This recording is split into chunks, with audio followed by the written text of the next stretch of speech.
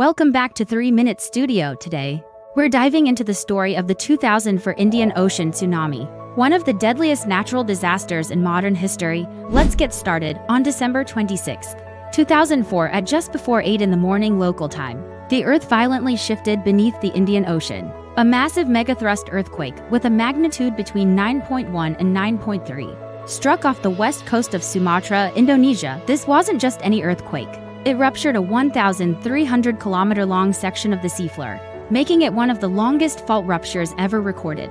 This sudden, massive upward movement of the seabed displaced trillions of tons of seawater, setting the stage for a truly catastrophic tsunami.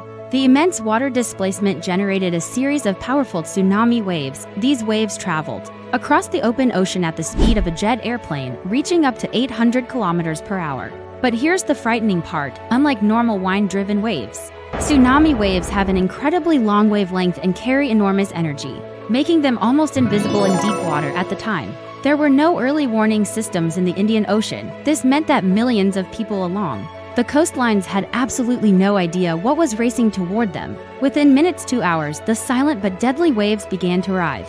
Northern Sumatra was the first to be hit, and it was hit the hardest. A towering wall of water, reaching up to 30 meters high in some places, slammed into the coastline. Entire communities were simply wiped off the map.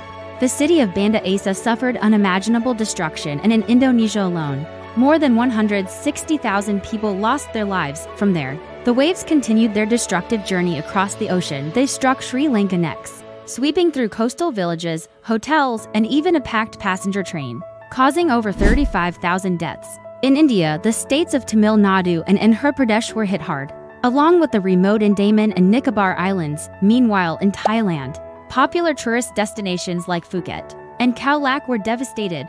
Thousands of international travelers and local residents were caught completely off guard by the sudden, powerful surge of water. In total, the tsunami affected 14 countries and killed an estimated 230,000 people, making it one of the deadliest natural disasters ever recorded. The world responded with an unprecedented wave of humanitarian aid. Rescue missions were launched, and massive reconstruction efforts began. Crucially, the disaster led to the creation of international tsunami warning systems to better protect vulnerable coastal regions in the future.